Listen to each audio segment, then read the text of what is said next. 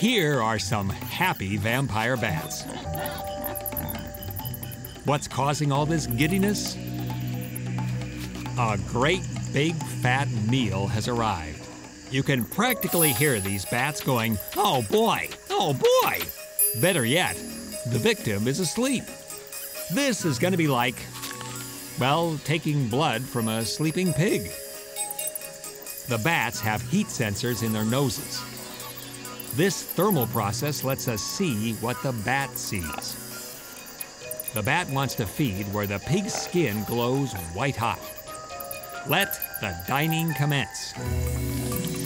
Like two wildcatters fighting over a fresh oil strike, these bats battle over a particularly rich feeding spot.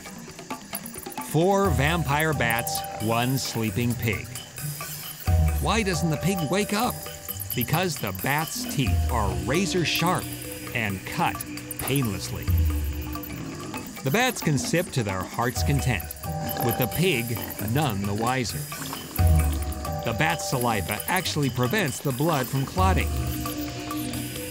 As the bat sips, the blood runs up a groove on the underside of its tongue.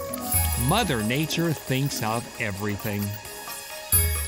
These vampire bats can feast for a full half hour, drinking half their weight in blood. In a month of feedings, 5 vampire bats can guzzle almost a gallon of pig's blood. In this case, it's the bats making a pig of themselves, not the pig.